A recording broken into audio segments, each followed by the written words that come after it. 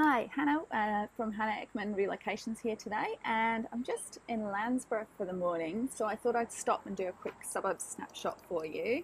Landsborough is a little town just off Steve Irwin Way. It rests at the bottom of the Blackwall Range, so it's between Beerwah and Palm View, and then you go up the hill, and it's the gateway to the rest of the Sunshine Coast hinterland. Really, you've got Mullaney and Montville and Witter, all up the road. So it's a sleepy little town. If you think old style Queenslanders and bullnose verandas and shops with oldie styled awnings. There's a little town hall where sort of they have local markets, and there's a museum which has sort of the history of the town all laid out in it.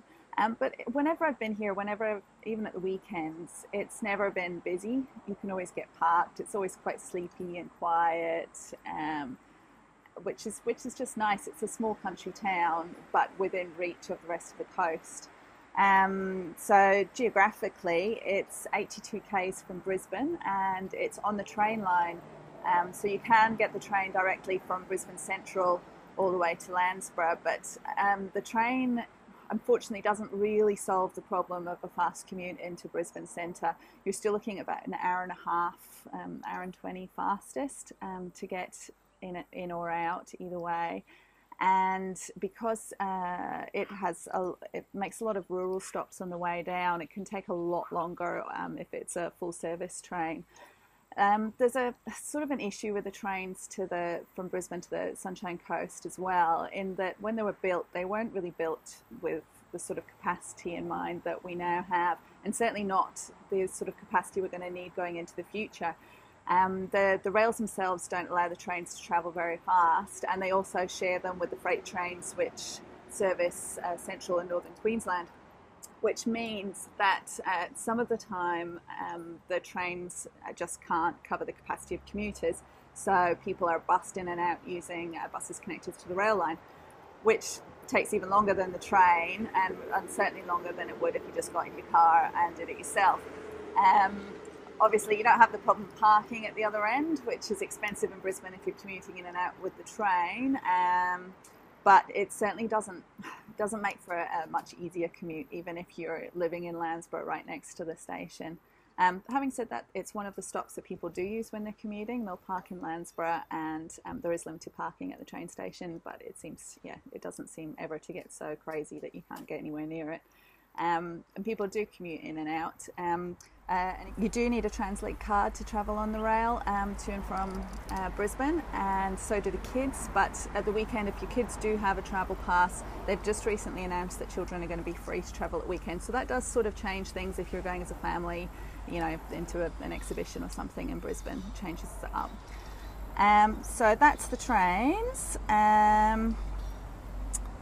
Schools. So there's a cute little kindy. There's Landsborough Community Kindergarten, which is Queensland approved kindy. You're in the catchment for Landsborough State School, which is a small school, so you're thinking small country schools. This could definitely be a go for you. There's 330 students there, so it's just little. From year 7 and up, you're in the catchment for Beerwah State High School. Now that's got an enormous catchment area geographically. It sort of gathers in all the kids from around the Glasshouse area. So from Beerwah, Landsborough, the Glasshouse Mountains, Peachester and Beerburrum. And the kids are bussed in and out to school on one of the local buses. Real estate, you're looking 425k median to buy, or 420 a week, and that's 3 to 4 bedroom house. You'd get more space for your money down here certainly, and it's definitely cheaper than other parts of the coast which are on the water. Those are the current values from realestate.com at time of recording.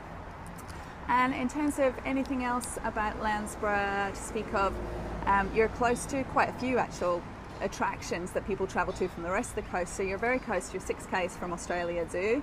Always worth a visit, and definitely worth a family pass if you're living here. Then you're just down from the big cart track, which is good for birthdays, special occasions, and you're just down from the Ewan Maddock Dam as well. So They've got a BMX track there, and you can get out in the water, and then there's a mountain bike track. You can sort of go and make a whole day of it, really, whatever you're into. In Landsborough itself, it's sort of a little wee tea room kind of place, lots of dinky tea rooms, not a whole heap of shops, enough to keep you going if you're living here. A medical centre and baker and a chemist, sort of the basics. If you want more, you probably have to go to Beerware where there's a big Coles. And just where I am right now, actually, where I've parked up for my cup of tea, cheers, is one of the sweetest parks on the Sunshine Coast. It's Sensory Park, and it's just lovely. There's herb gardens everywhere, there's sand pit, there's all sorts of climbing equipment, and there's always families down here doing birthdays for the little ones. It's always a favourite in our house if we've been up the range for whatever reason. We often stop here and let the kids out for a climb and a run on the way home. So that's nice. And yeah, so that's Landsborough. If you're looking for a small country town, as close as you're going to get really to getting in and out of Brisbane, but still accessible to the coast. Took me about 20 minutes to get here, 15 to 20 minutes from the beach at Caloundra. Definitely one to think of. Okay, cheers.